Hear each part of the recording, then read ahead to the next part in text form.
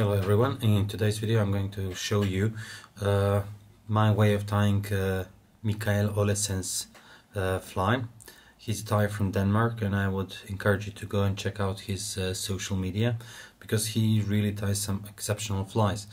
And this is my take on his fly. I mean, when I say my take, it's the way how I tie it. He may tie it a little bit differently, but the end results should be pretty similar. This is one of the best flies I've seen recently from tyers around, and it just struck me like how simple but yet a little bit complicated it is, and it sits perfectly underwater. The idea behind it is amazing, and everything about this fly is just amazing and like screams I'm gonna catch some fish. So I'm not gonna bore you about it more. I'm just gonna show you why I like this fly and how I tie it. Though I have to say I didn't tie too many of these.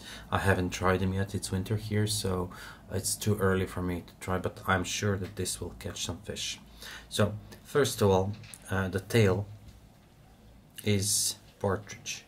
Well, the hook first is 900 BL12 by Tiemco. I love this hook, it's just amazing hook.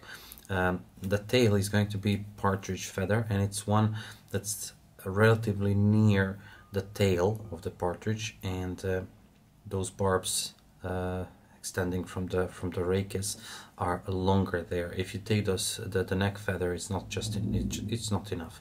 Those feathers are longer and they are soft. The reason for using soft feather, I talked to Michael, and he said he would like his fly to sit a little bit lower in the surface. My question was, could I use coquetellion? And he said yes, of course, but his idea behind it is to sit lower, and it makes sense. As you may know, my favorite form of dry fly is definitely an emerger, and this can be early stage of developing the fly. So this is footprint done. That's how he calls it, and it's an amazing fly, you will see. So for the body, obviously it's going to be peacock barbs, and I'm going to use those longer ones. You can use those near the eye, but they have those barbules a little bit bigger, which I don't like. I want the body on this fly to be a little bit less fluffy, but it's up to you. For the hackle, I'm using my new whitening hackle that I just got recently, and it's light, but you can choose whatever color you want. I think that the grizzly may work on this perfectly well. And for the wing, it's going to be CDC, and here I have two CDC feathers. One is darker, as you can see here, and it's underdeveloped. You can recognize it by this quill part here that still has this I don't know how to call it, but it's just protecting the barbs around. And you have this fully developed, but it's still, compared to the hook size, as you can see, it's not too big. The reason behind it is the rachis. The rachis is thinner on smaller feathers, whereas if you take bigger feather, as you can see, the rachis is as thick as a hook, which I don't like. And this feather and this feather is kind of diamond triangular shape, so when you stroke back all those barbs, they will be the same length as the tip of the feather, whereas those oval feathers that you can find in some packages, obviously this one is not good, but this one is perfect. From, for example, let's say you can take some clip, let me show you. You can take some clip it like this, cut it, and use it for kind of a dubbing to a split loop technique. You can use it for that, for legs, for hackle. So you remove the rachis from this feather. That would be the best application of this kind of a feather, but that's not what we are talking about now. We are using this, and this is my favorite shape for mayfly and caddis wings. For legs and other stuff, it's the oval one that I just showed you.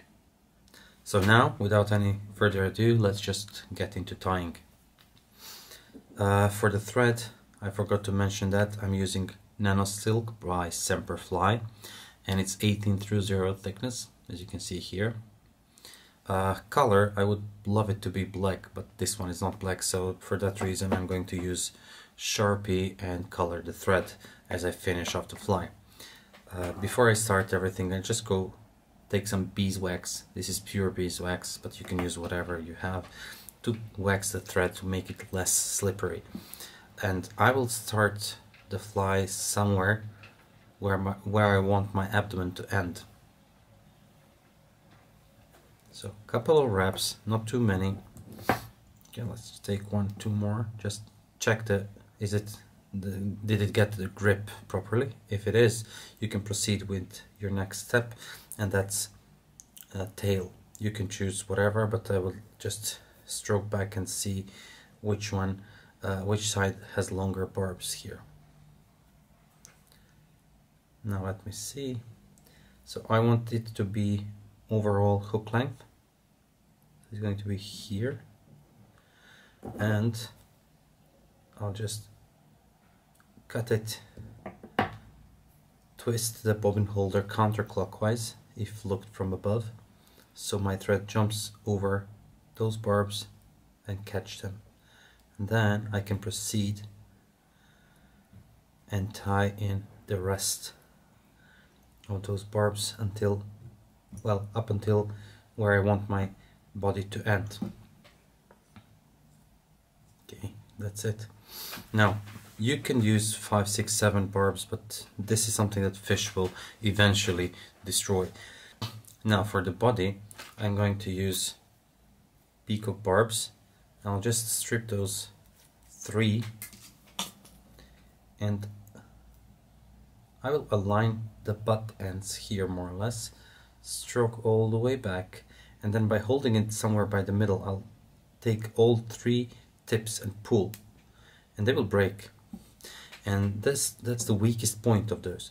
I like to break it one more time, because you need to remove the weakest part of those barbs.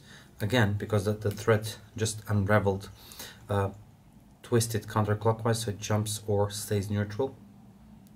Okay, I'll just catch those barbs all over, creating slight taper here, which is not necessary because these barbs are well, they're thick. You won't even notice the taper, but it's just something I do most of the time. Now next thing, let me just show you here on some wider barb. It's very interesting and you can just play with it. It's kind of a makeup thing, so it's not functional, but it looks good.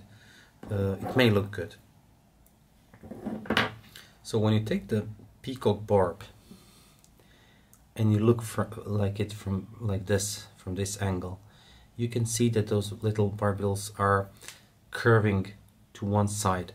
So you can orient them to curve this way, so they will have curved side, like, let me show you, like with my finger, this way, they cup towards this side, or they will cup this side. It's like very interesting thing. For example, if you have a royal coachman, you can make first half to cup towards the eye and the other half to cup towards the rear, so they make like a oval shape overall. So you can play with these peacock barbs. They're very fun to work with, and with even one barb you can make it very dense.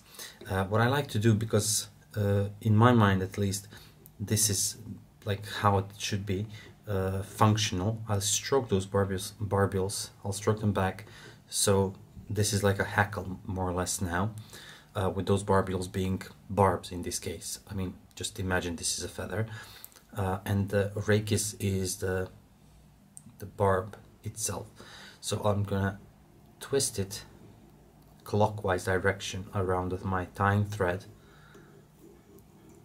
and by twisting it clockwise, when I start wrapping it around the hook, it will twist even more, meaning that this thread will reinforce the peacock barb as I go towards the front part. So I'm going to wrap this clockwise direction and hold both thread and the barb together. So try not to, well, you can tighten on it as much as the barb is strong. So It's not the thread that dictates how much you can put pressure on it, it's the barb itself. So I'm stroking those barbels back, making them a little bit more dense, as you will see. So it's touching turns here, touching turns here, touching turns here, touching turns here, and go on and go on. Okay, now this is a place where I want to stop. So this is my abdomen. The difference between me and Michael is very obvious at this point. Michael would put the CDC feather first and leave it towards the front end. I like to have my materials more traditional this time, but it doesn't make much difference because these feathers are short, so it's not going to be in your way. So as you can see, I put three barbs here. They're hiding, they're reinforced, so functionality is there. Now we need to put some wings on it, and obviously darker, a little bit darker and a little bit lighter feather is going to be facing down. The darker is going up, so when I fold those wings this way, I will see the lighter one towards me. Now where I want to catch it is more or less, let me just measure it, so tip aligned with the hook eye, and then a little bit longer than a hook. So let me just check, is it good? And just, yeah, so this, what I measured here, should be near the eye. I'll twist my bobbin holder now, and I hold it here, transfer. Now 1, 2, and then tighten. Tighten up, tighten up, tighten up, tighten up, and go upward motion until I reach the eye. And go like literally go into the eye. You want to go like all the way till the end. Now I'm going to cut those butt ends very near, and this is going to be aligned nicely. Now at this point I will attach my hackle, and the hackle is going to be well, more or less 1.5 hook gaps. Okay, now with almost neutral thread I'm gonna catch it on the side. Okay, and here I'm going to catch my peacock again. Only this time I'm going to use slightly wider peacock barbs. I'm going to do the same process again of breaking the tips twice, or you can just cut it where you want it. Stroke back those barbels. I want them to stick out, and here. Okay, now when it's secured, I'll flip it because I tied the barbs on the top, so I have to flip it and start wrapping it around. Okay. So again, reinforcing the peacock barbs, which are arguably the most fragile part of the fly here.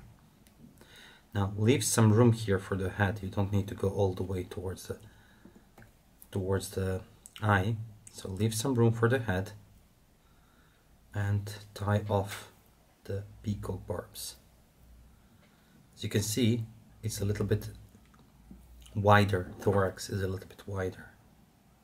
Now, second difference between Michael and what I'm doing. I'm always saying Michael because his name is spelled that way, but since he's from Denmark, it's different pronunciation, obviously. I'm gonna color the thread at this moment. Okay. Now, Michael told me that he likes to strip one side of the feather to make it less dense, but this feather is not super rich. It doesn't have this barb count super rich, so I'll just go like a couple of wraps through the peacock, 3, and one more. Okay, I need to return my bobbin holder up. I forgot to do that. Okay, now catch it and go. So you can notice that I'm still staying with the thread away from the eye. Let me just show you that. So eye is over here. Let me pull it a bit again. And the thread is like head length behind. Okay, now what I need to do is I need to pull those barbs and hackle tips up, just like this. Go with one soft wrap, second one, and I like to hold it with my nails here, pull up, so keep everything on the top, creating a little head over here, this nice little head. And as you squeeze your thread onto the rakis of the CDC, it will pop up a little bit upwards, and it will give this mayfly wing impression. I'll just pull those a little bit back, not too rough, just to make clear way so I can do my whip finish with flat thread that will allow me to make a nice and neat whip finish knot. And it will prevent breaking of the thread, because if you do the knot, whip finish knot with twisted thread, it may furl onto itself, and by doing so it will catch itself and break. Now I got antennas here that I didn't want, so I'll just cut them away. Now, final thing to do with this fly is to cut those hackle barbs. Let me see them. Okay, because the hackle barbs, when you twist them, let me show you that. Okay, when you twist them, they're not perpendicular to the rakis. So if you just go here and cut it in the middle, you can see that I didn't create V. Is that right?